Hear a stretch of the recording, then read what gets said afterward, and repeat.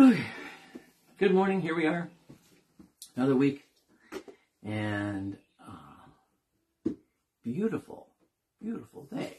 Yes. I can't remember a May being so consistently warm and cool mornings and very warm afternoons. And wow.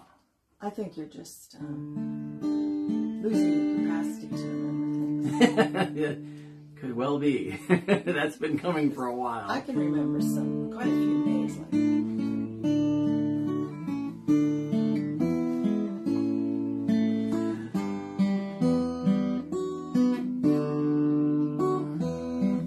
You ready now? We're going to sing hymn 535. Oh, Somebody you didn't say that yet? No, I didn't. Somebody was calling me. Okay. 535, How Wide the Love of Christ.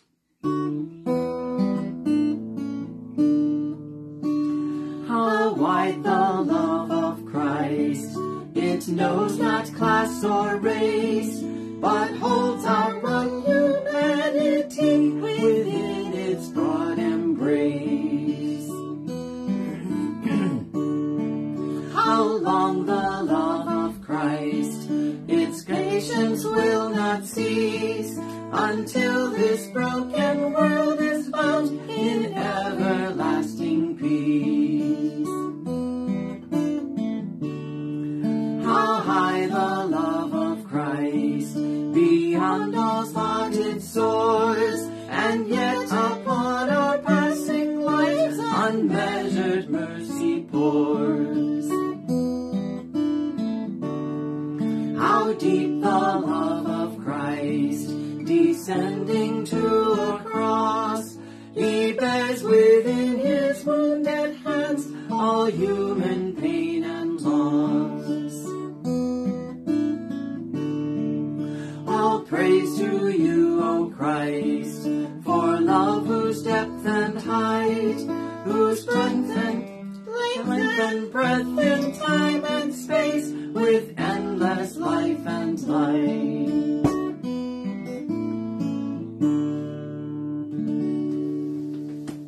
Hebrews 10, verse 19.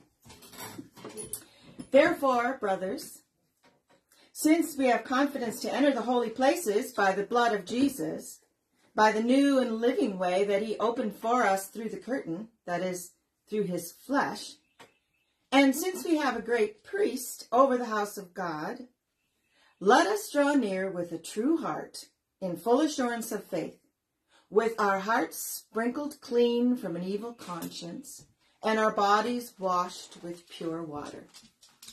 Let us hold fast the confession of our hope without wavering, for he who promised is faithful.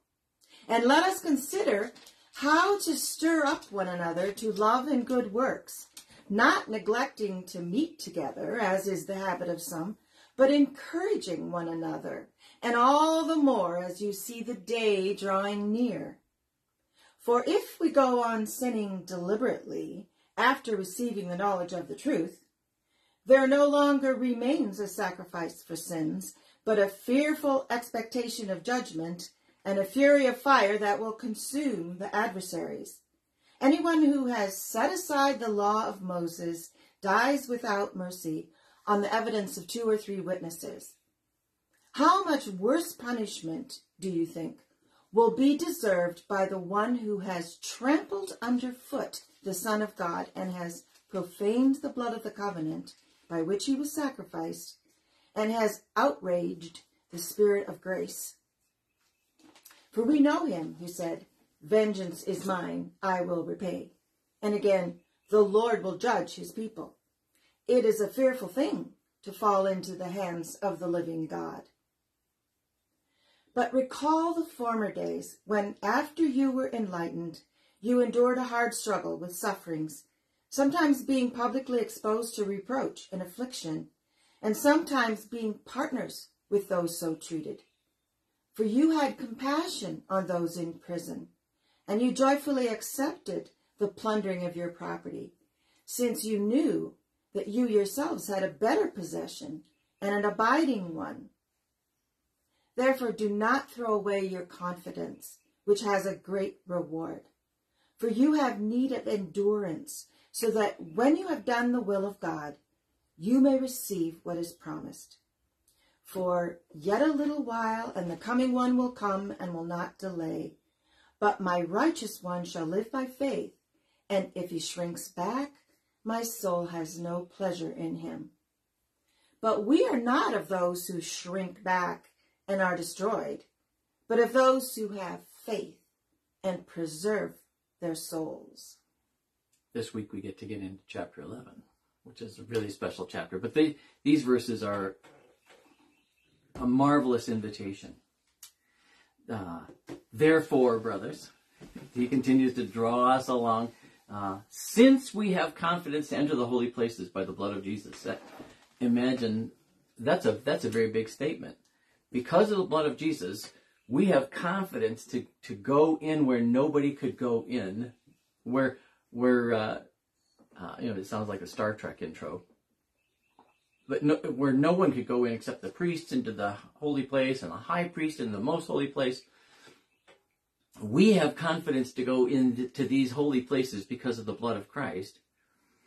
Since that, then let us draw near with a true heart. Let us hold fast the confession of our hope. Let us consider how to stir up one another to love and good works. This is a description of the Christian life. To draw near with a true heart in full assurance of faith, with our hearts sprinkled clean from an evil conscience, our bodies washed with pure water, we can draw near to God. And so, well, Sunday's the only morning I get to golf. Or it's the only time I have with my family. Or, wait a minute, you, because of Jesus' blood, get to enter the holy places and to draw near to God with a clean conscience. You've been washed, and so you're going to go do something else. It boggles the mind. The woman in Luke chapter 8 who is afraid, but nevertheless who approaches Jesus. She has this issue of blood. She's unclean. And she shouldn't dare to touch anyone, much less this wonderful teacher.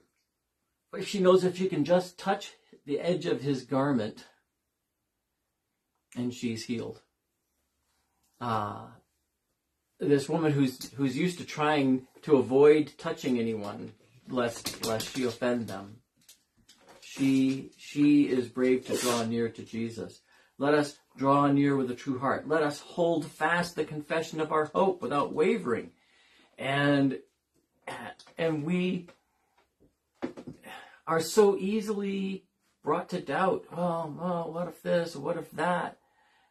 But because we can enter the most holy places because of Jesus' blood, why would we ever doubt or worry?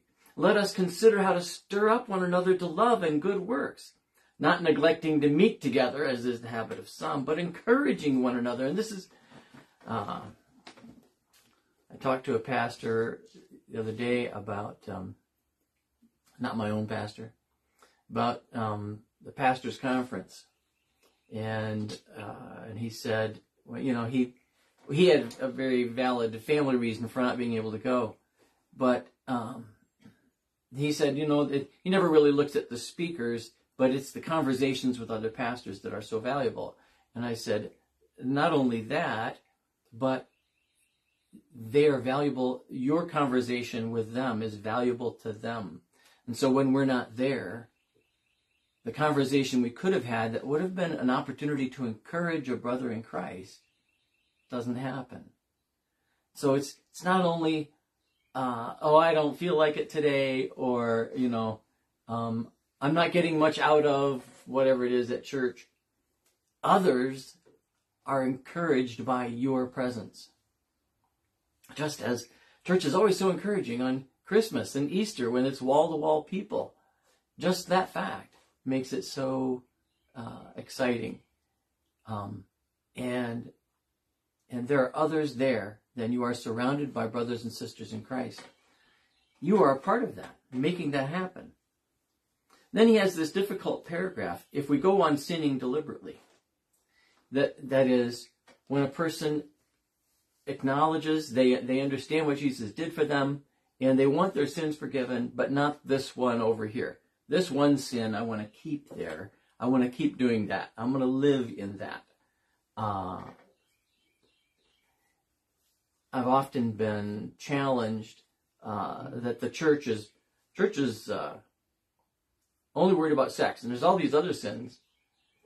But very often with sexuality, these are situations that we get ourselves into, and it's not just an episodic "I sinned," but rather an embracing of an ongoing life of rejecting God's will and knowing that we are, but saying, "Well, other people sin too," but not understanding. I'm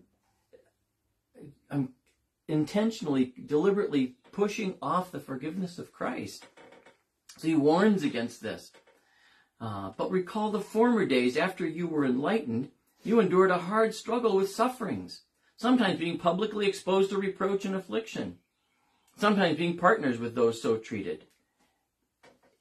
He's saying, don't lose what you had. Look, when you began in faith, you went through all kinds of trials and difficulties. He says, you joyfully accepted the plundering of your property, since you knew that you yourselves had a better possession and an abiding one. And we cannot take that. One of the big fears these days is that what if the government, which is a very valid possibility, what if the government decides, the nation decides, that charitable donations or donations to a church are no longer tax deductible? Oh, woe is me. Oh, my goodness. Oh, we would lose our tax deduction on our donations.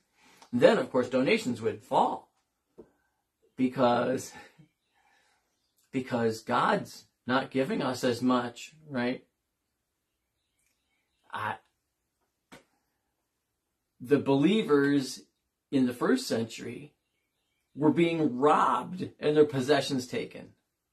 And yet, because they were in faith, because through the blood of Christ they could enter the most holy places, they rejoiced to have been plundered. They understood they had greater possessions than that. Where we tend to be very focused on all the nice possessions which we have, which are very, very much nicer than anything that they had.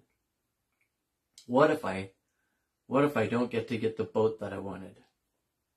What if I can no longer afford the second place, the second home?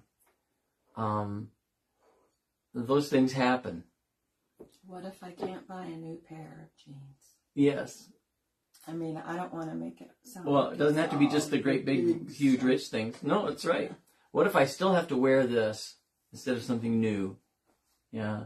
And I'm tired of wearing this same article of clothing, and I wanted to replace it. And I think most of the people of the generation watching these videos remembers a time when you had only a few sets of clothing. You had your school clothes that you took off right after school, and you had your play clothes, and you had your church clothes.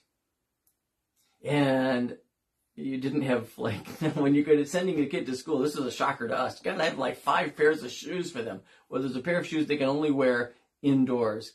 And then there's a pair of shoes they can only wear in the gymnasium. And then there's the outdoor shoes. And then they have to have boots, because we're in Michigan. And oh my gosh.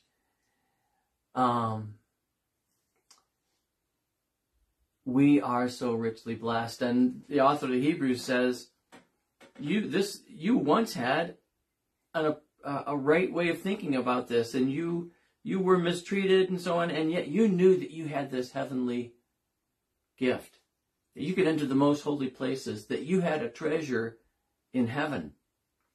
Therefore, don't throw away your confidence, which has a great reward, for you have need of endurance, so that when you have done the will of God, you may receive what is promised. That is, to remain in faith, to be encouraged and to encourage one another, and not to shrink back, but to endure to the end.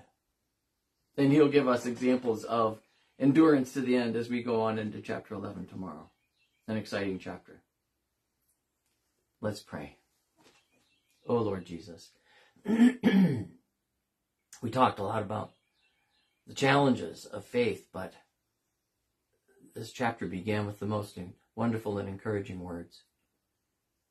Thank you, Lord, that because you shed your blood for us and over us, that we can enter the throne room of God as we come in prayer. Our Father, who art in heaven, we come to you, Heavenly Father, standing in your presence, unafraid, because we have been washed clean. Bless us today that with all the beauty and wonder of the gifts you've given us, that we would see this as the greatest, greatest gift. In Jesus' name, amen. And now may the Lord bless you and keep you. The Lord make his face to shine upon you and be gracious to you. The Lord look upon you with his favor and give you peace. Amen. Amen. Have a good day. Yep.